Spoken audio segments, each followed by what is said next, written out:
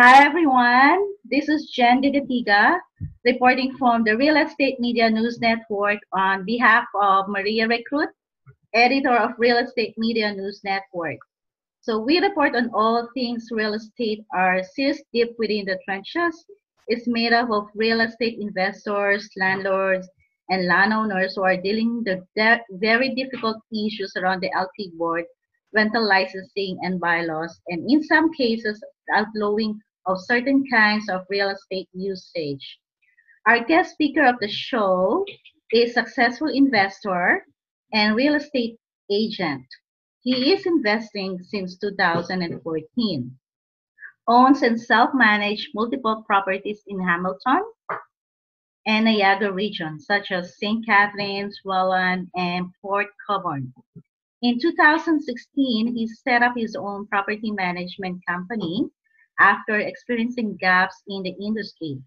He's here to share his experience in property management, and he'll provide us in-depth information on how to screen a potential tenants. So I won't hold you for long, as I know you're interested to learn about this topic. So let's hear it from Jay Shaw. Welcome, Jay.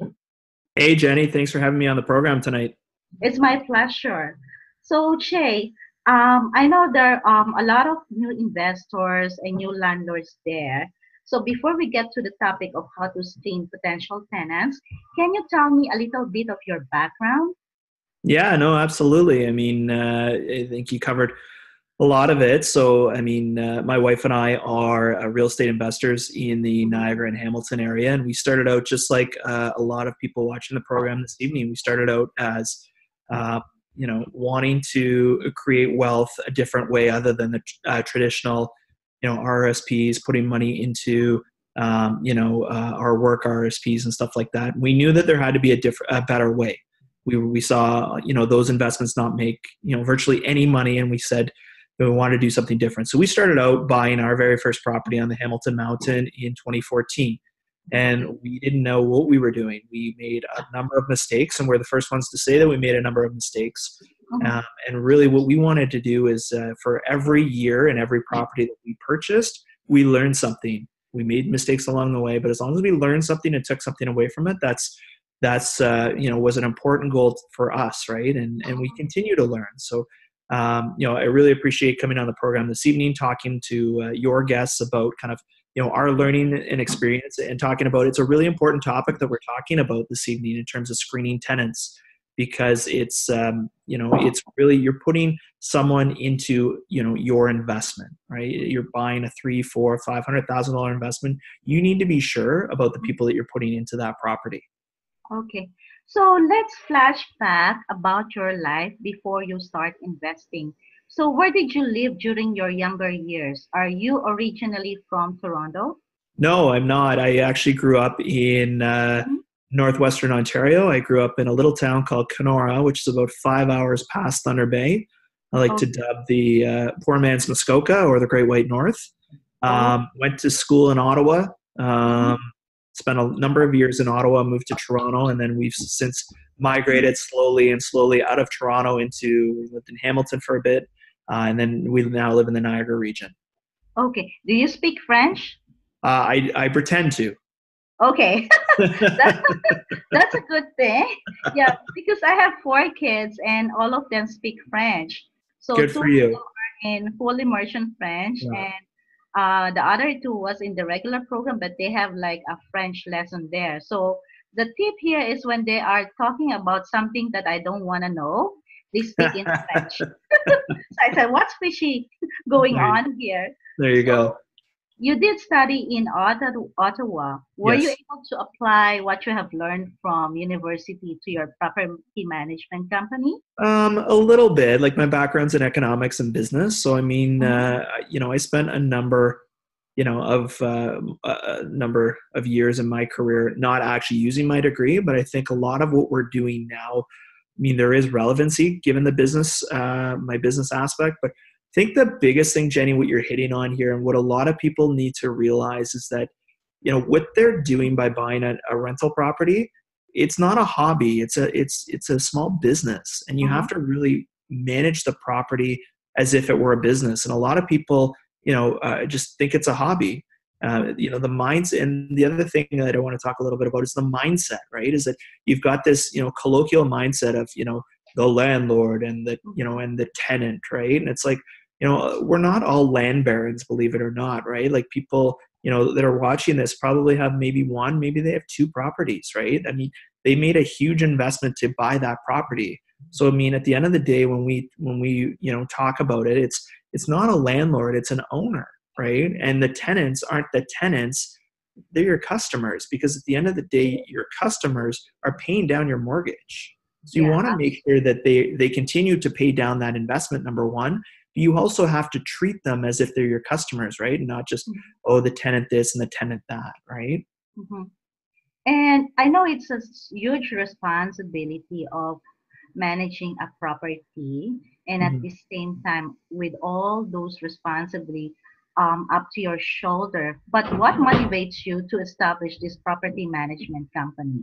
Yeah, no, I mean, it's a great question. I think we didn't set out to be property managers. We kind of fell into it accidentally, and people say, well, how does that actually happen? And I mean, what we found was that we had always self-managed our properties, right? And then we actually experimented. We bought a student rental a couple of years ago, and we experimented with a property manager because we'd never had a student rental. We actually spent more time managing the property manager than actually managing the property. Oh, wow. And That's number one, and number two, we just knew that we could do a better job. And a lot of people started to approach us, and they said, as we kind of joined the network and became, known in the real estate investing circle, and people asked us, well, who's managing your properties? You guys never seem to have any problems. And, we said, well, we do. And they're like, oh, well, I have this property. Like, is that something you'd be interested in? And at first we didn't want to do it. So we said, we do it, but, this is going to be the price. And people said yes. So we were kind of stuck, and we kind of, we kind of grew the business. And now we have a number of investors that work with us, have multiple properties with us. And I mean, we manage the properties as if they were our own, even though that they're not, right? I mean, we're very big in terms of, active communication with both the owners and the tenants, doing the proper screening, getting the right people in the property. And number three, doing the preventative maintenance, right? Treating the property as if it were our own, but also not cheaping out, right? Doing the things that need to be done, because at the end of the day, that's going to keep your tenants happier. Yeah. So here's the interesting question for the benefit of investors who are new to real estate, or investors wanted to do it yourself. So this is a question frequently asked. It is the art of how to screen potential tenants in a way.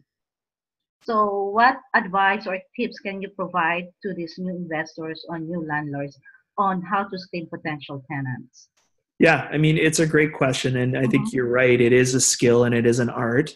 And starting out, it's probably the most nerve-wracking thing that you'll do, right? Buying the property, no matter if it's 300, 400, 500,000, everyone thinks that's hard, right? It's probably the easiest part in the process. The second one is really, putting the right people in the property.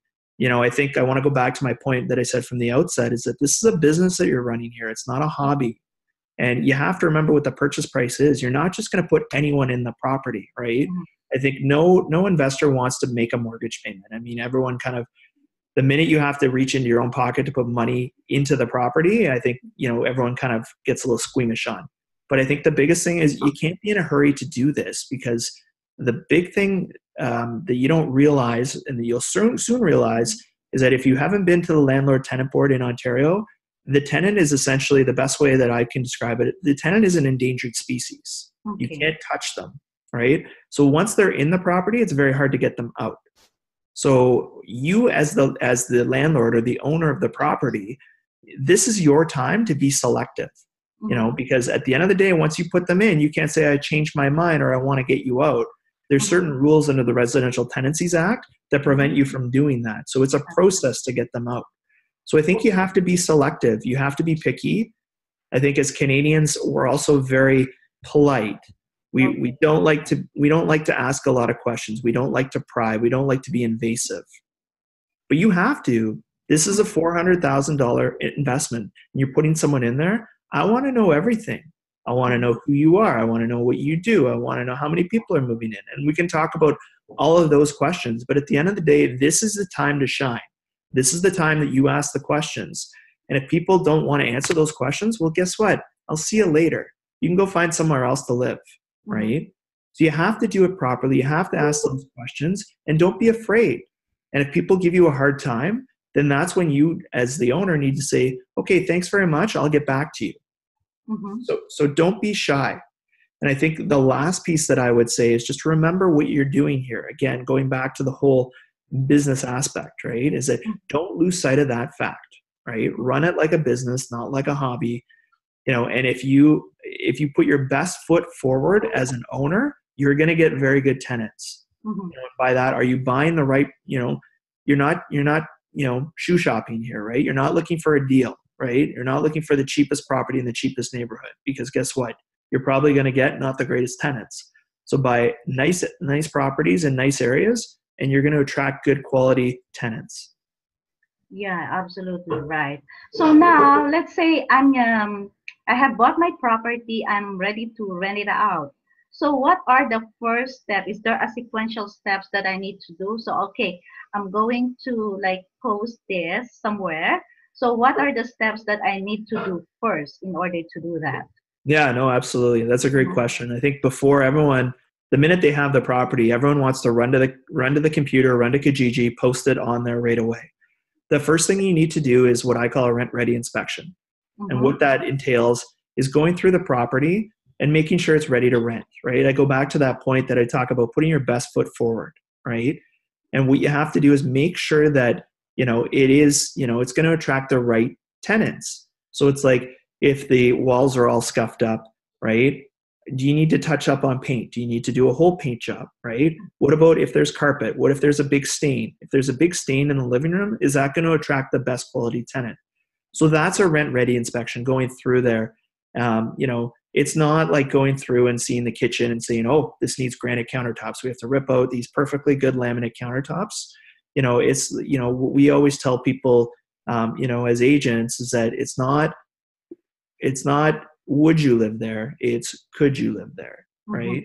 So that's number one, rent ready. Number two, get it cleaned, right? And that doesn't necessarily mean that you have to clean it. You don't have to be there and clean the property. There's lots of cleaning services out there. Get someone in there to do a good deep clean, right? Because at the end of the day, you want to make sure that you're putting your best foot forward, right? Once those two steps are completed, that's when you go to the computer and that's when you start to write your ad. And I think the biggest thing that we found with that is you want to make sure, number one, you have lots of pictures, right? And you can do that through a couple of different mediums, right? You can use your iPhone or your Android, and do them yourself. Make sure that you've got like a lot of lighting, or spend the extra money and get a professional photographer, right? Some people may balk at that and be like, well, that's like $100, $200. But think about it this way. If you make the investment now, you're likely not going to have the same tenant for the next 20 years. So you can reuse those photos over and over and over again. So if you make the investment now, you can use those down the road. And remember what we talked about. We're running a business here. That is now a business expense that you can write off against your taxes.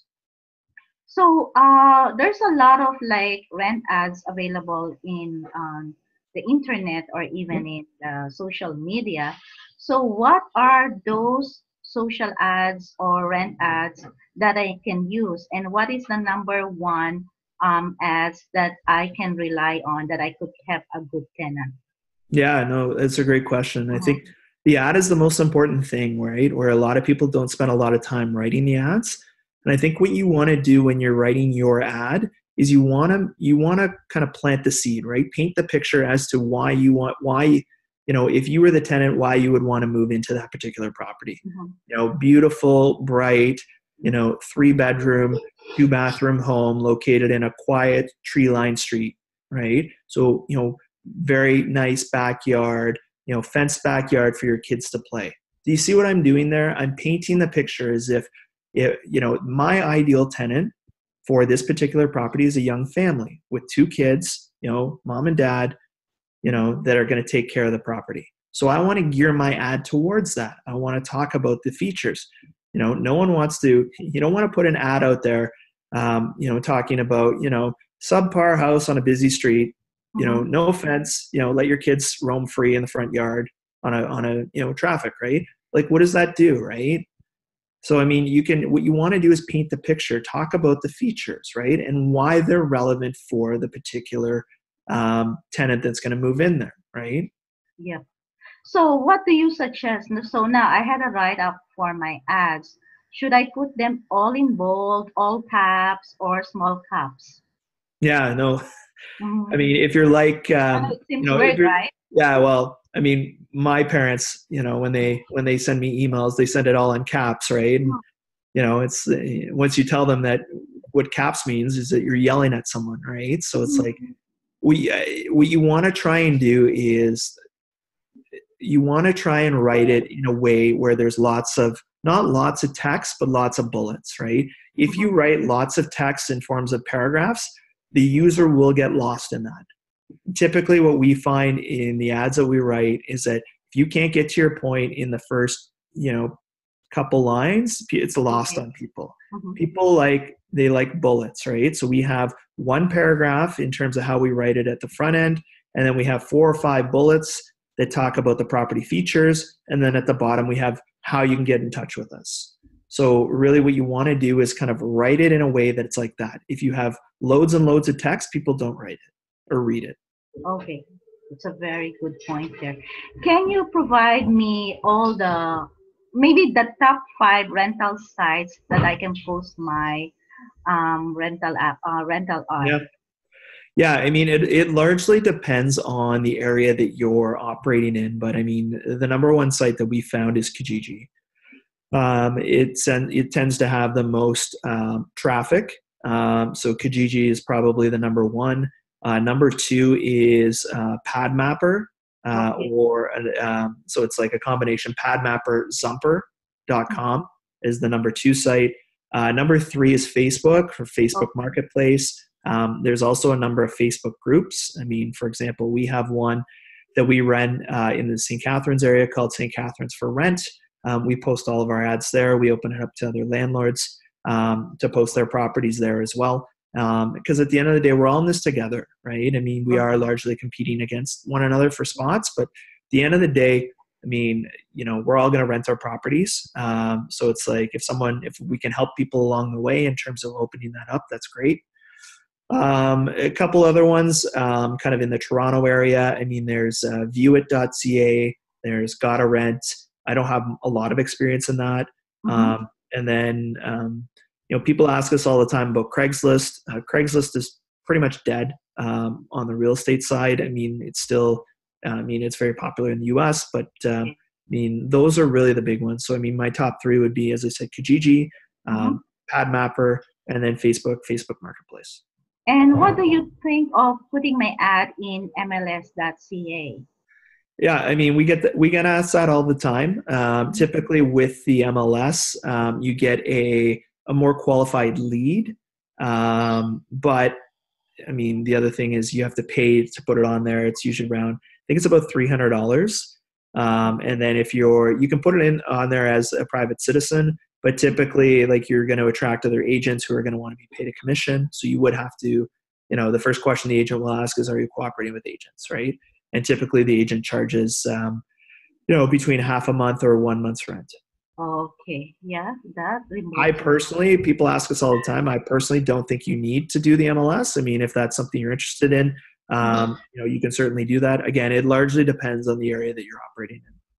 And how would you know that the price that you're putting on your rent is the marketable rent? So you don't want to price your property too low or too high. So what are the sources I can find to validate that this is the right pricing for my property? Yeah, I mean, obviously, if you go on Kijiji or PadMapper, Facebook, you want to gauge it against your property. So if you see a property that's, for rent, it's a whole house, it's, $1,800, go through the ad and it's like, okay, well, this guy's got or this girl's got laminate countertops, I have granite countertops, right? So mine's more of a premium. He's got a larger backyard, I've got a smaller backyard. So it's like you kind of go through there. I mean, what we always tell investors is that, start high, right? Start high. If you think your property is worth $1,800, let's start at 19, right? Or start at $1,895, and then work your way down, right? Because at the end of the day, you don't really know. It's easier to come down in price than it is to go up. So, I mean, we always tell people start high. I mean, if, in terms of kind of, am I priced right? If you're not getting a lot of action or views, like if you're not getting a lot of responses, like, in terms of people asking if it's available or wanting to come and see the property, then it's priced too high. I talked to an investor last week and they said, yeah, I've had the property listed for 2 weeks. Haven't gotten any emails. I'm like, okay, well, what does that tell you? Right? It tells you you're likely priced too high. And I'm like, what are you priced at? And they told me, and I'm like, yeah. I'm like, you're way too high. We've never gotten that. We've never gotten that much. But I mean, they started high. They didn't get what they wanted, so they came down in price. Okay, that's absolutely the right situation there. So now I have this beautiful ad. I posted on Kijiji, and I'm overwhelmed. There's so many applicants that I have on my hand. It's more than like 20. You're so popular, Jenny. So popular. What are you going to do? Yeah, I know. So what do I do now with all those applications? Yeah, no, I mean, that's a great question. So the one thing that I'll say about this, and it's really easy for new investors to get frustrated by this. The world of Kijiji is probably the most interesting place you'll ever experience. So if you've never posted anything on Kijiji, I highly recommend you do it because you'll be fascinated with, the things you see, the people you meet, and the stories you hear, right? So the first question you always get from, whoever it is, right, that responds, right? You may post the ad 2 minutes earlier and you'll get a response back. Hi, is this still available? It's like, I haven't rented the property in the last 2 minutes. So yes, it is still available, right? So just keep this in mind. You're likely, let's say, for example, you're overwhelmed. You get 20 emails on this place, right? So of those 20 emails, probably 10 will drop off, right? Because from whenever from whenever they sent the email to whenever you respond, let's say it's a couple hours, their life is drastically changed in that 2 hours for whatever reason. So they drop off the radar for whatever reason. No one knows why, no one understands why, but it's around 50%, right? So if you get 20 emails, don't expect to get 20 emails back, right? You'll likely get about 10 emails back, right? And that's okay, because at the end of the day, this is not a popularity contest. You need one tenant to move in. You can't move 20 people into your house, right? So that's the first thing, right? And then from there, what you want to do is, the end goal of this is you want to get as much information out of the lead or out of the prospect, right?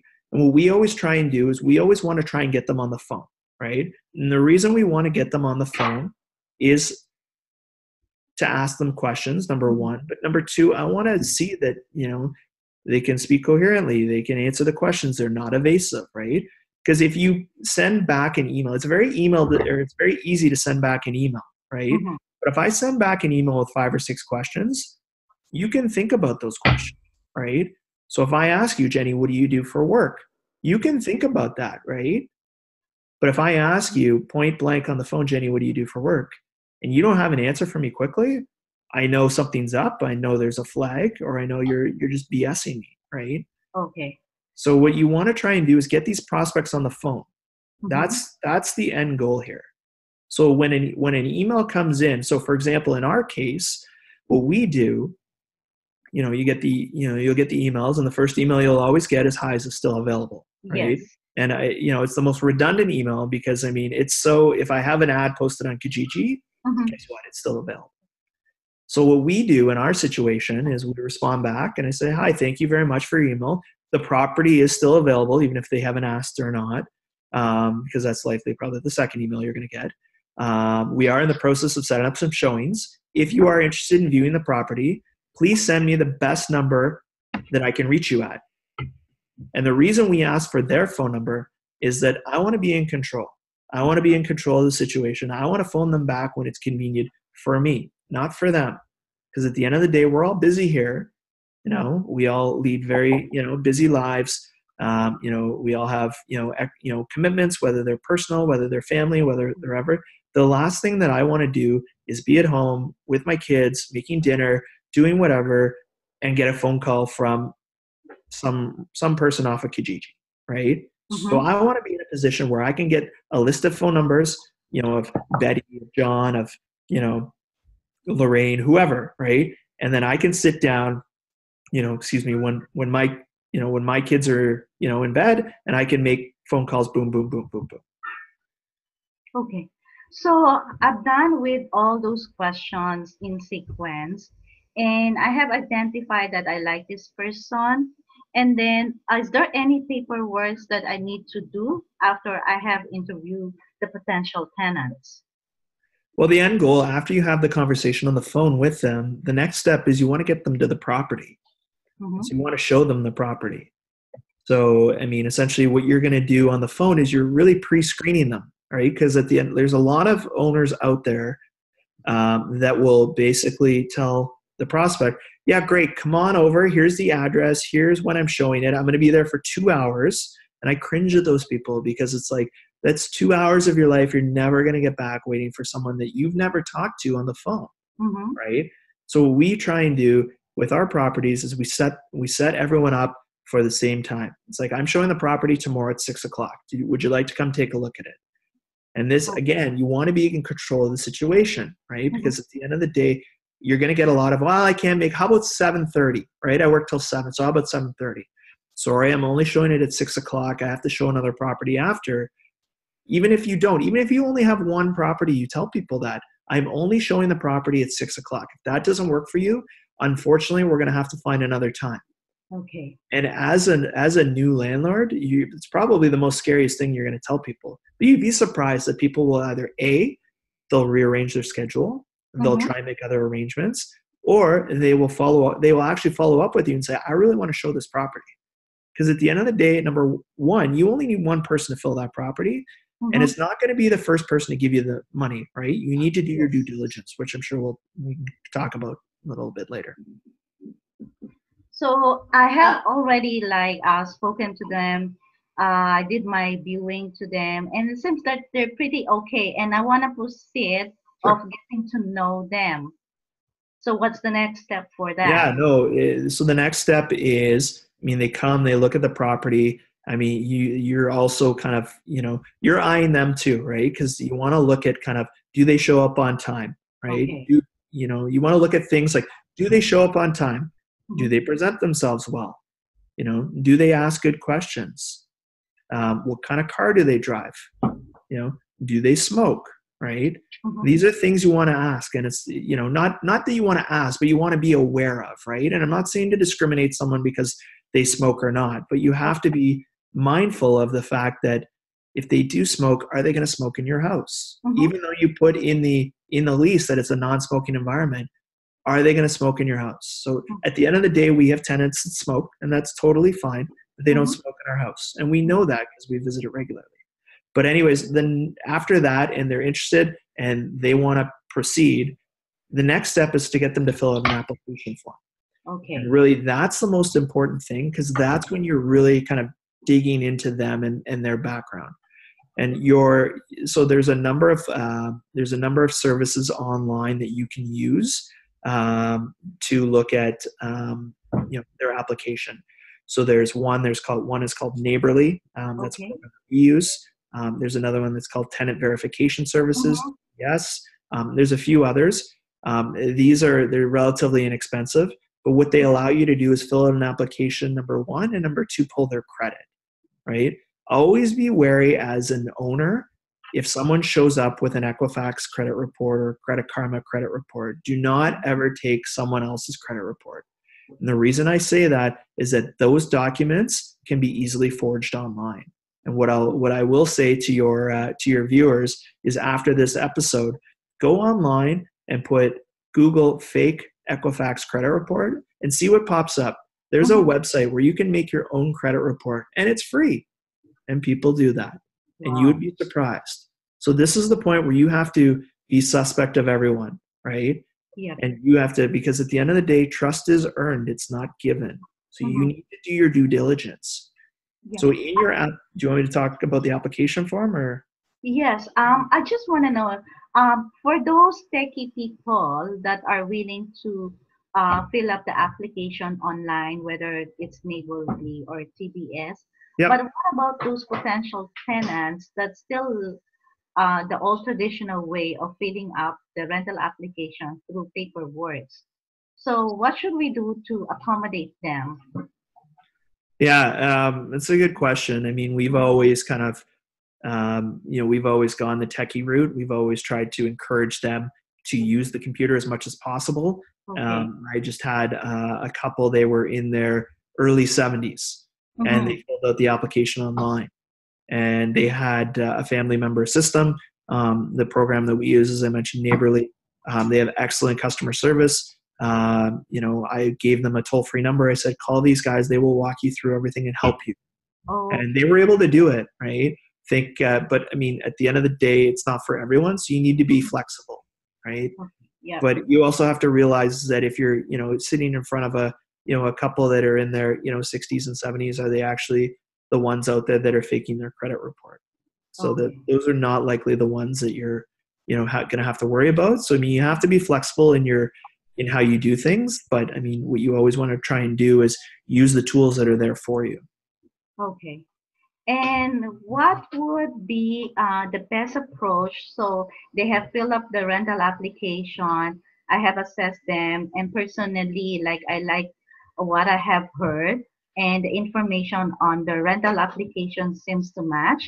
So, what other information that I need to look at and verify, considering that they have lived on their own, and this is the first time that they are renting? So I mean, the things you want to look at, I mean, number one, you want to verify their identity. You want to make sure that they are who they are. So Okay. you get a copy of their driver's license, Mm-hmm. right? Or some sort of government issued photo ID. You can't, it would either be a driver's license or a passport. Okay. Unfortunately, you cannot ask for a health card in Ontario. Mm-hmm. So those are the two documents that we look for: passport, driver's license. You want to verify their income. So if they say that they're making, $50,000 at, fill a name of job here, you need Mm-hmm. something to substantiate that, whether that's a pay stub or an employment letter. Mm-hmm. That employment letter or pay stub needs to be current. Ooh, it's 60 days or less, because I mean, something could have happened in the last 60 days. Maybe they're not at that job. Maybe they've changed jobs. Maybe they've been fired. So you need to have something that's current. Okay. And then obviously the third thing you want to do is you want to have a look at their credit. So you want to make Okay. sure that, they have decent credit. Mm-hmm. So if this is the first time that they're renting, of course, they don't have a landlord's Right. reference. Yep. So what other references that I can use to justify their like personality, traits, character? Yeah, I mean, Mhm. and this happens a lot too. With a number of our tenants now. I mean, we're seeing a lot of people that are going through separation divorces. So they've owned their home for 20 years, and now Mhm. they're renting, right? So those people are also people that don't tend to have a landlord reference. So we ask for a personal reference. We ask for character reference, and then we ask for a professional reference. So that's how we kind of get around it. But I mean, at the end of the day, again, you have to be flexible in what Mhm. in your application, right? It's not it can't be bureaucratic. It's not like if this happens, we can't take you. So you have to be flexible in terms of the situation. And again, remember, these are all tools, right? So it's like Mhm. your credit, your income, your references, right? These are all, in addition to meeting the person, these are all tools that you need to use, right? It's not like if this doesn't meet this, you're out, right? Because everyone has a story, right? And Mhm. everyone's situation is a little bit different. Mhm. Okay, that's excellent. So, with all the information that provided to how to screen the potential tenants, so let's apply the learning. So, I would like to have like a role playing where I could be the potential tenant Sure. and would be my future landlord or property manager. So, I would fill up my application, or I'm searching for a property like a 2 bedroom because I have a son who's 9 years old, and I'm a single mom, but I have a full-time job. And I go to this KGG ad, and I see this 2 bedroom, one full bath apartment that is worth like 1350. So I think that I can afford to rent this property. So I go on the KGG and I send my text to the landlord who provided the ad, and I texted, "Is this available?" So what would you respond That to was that? my question I was going to ask you. Are you going to Yeah. say it's available? So what I would do, I mean, I've kind of talked a little bit about what we respond to that, and I would write you back. I'd be like, "Hi, Jenny, thanks for reaching out. The property is still available. We're just in the process of setting up some showings for later this week. If you're interested in coming to take a look at the property, please tell me the best number that I can reach you at, and I'll get in touch with you as soon as possible." Okay. Okay. So I'm responding to your ad, and I would say thank you for your immediate response. I am available on a Saturday at 1 p.m. because I work like 16 hours from Monday to Friday. Would it be possible to see the property on a Saturday? So I would write back. I'd be like, "Hi, Jenny, thanks for your response. If you could send me the best number to reach you at, I'm happy to discuss it further with you." Because Okay. again, what you want to do is it's Jenny's trying to basically control the situation, right? She has a busy life, and I understand that. But at the end of the day, I've asked her a very simple question. I said, "Jenny, what's the best number to reach you at?" So I've asked her again. That's the second time. So if Jenny comes back to me again and doesn't give me a number, then I just move on. Because at the end of the day, I've asked her twice what the number is, or for her phone number, to set up a time. Because before I'm booking an appointment with Jenny, there's a few questions that I need to ask her before we even set up a time. Okay, that's a great point. Now, the second applicant, the second scenario is we're two young professionals and we're looking for a 2 bedroom property in Niagara Region. So I sent an email to the landlord and I asked the same question again, but this time the question is this still available? We are two young professionals and we're quiet people and we work downtown and we are very interested to see the property. Yeah, so those ones are great because they give you a little bit more information, right? What they're trying to do too is they're trying to put their best foot forward, right? Because at the end of the day, there is a number of people, they realize that this is a nice property and there's going to be likely a number of people that want to come and see it. So I want to make sure that if I get an appointment, that Jay's going to remember when he goes to the property that, oh, you're the young professionals that work downtown, right? Mm-hmm. So, again, what I would do is I would respond with the same thing, because at the end goal is to get the prospect on the phone so that you can ask them the screening questions. And then from there, that's when you're going to book the appointment. Okay, that's a great point there. So now we're down to the two co-play there. And I want to summarize what are the common mistakes that landlords do when screening the tenants. Can you name three? Can I name three? Just three? Just three for now. I think the biggest mistake that they make is they don't get enough information. They don't ask the right questions, right? So, first and foremost, you need to ask the right questions, right? So when you get the prospect on the phone, you want to ask them, you want to have that conversational tone. So it's very easy to have a list of 7 questions that you want to ask, but it's how you ask them, right? So for you, Jenny, I'm not going to get on the phone and be like, "What do you do for work? How much money do you make? How many people are moving in?" So what I want to do is I want to have a conversation with you, even though I have my 7 questions right in front of me. I know, so that when I call you, I'm like, "Hey, Jenny, my name's Jay. You sent me an email about this property we have for rent. I just want to ask you a couple of quick questions."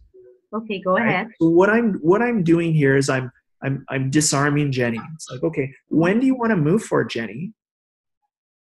And then I want to say, how many people are moving in, Jenny? Is it just yourself, or is it, you and your 6 cats, or like who's moving in?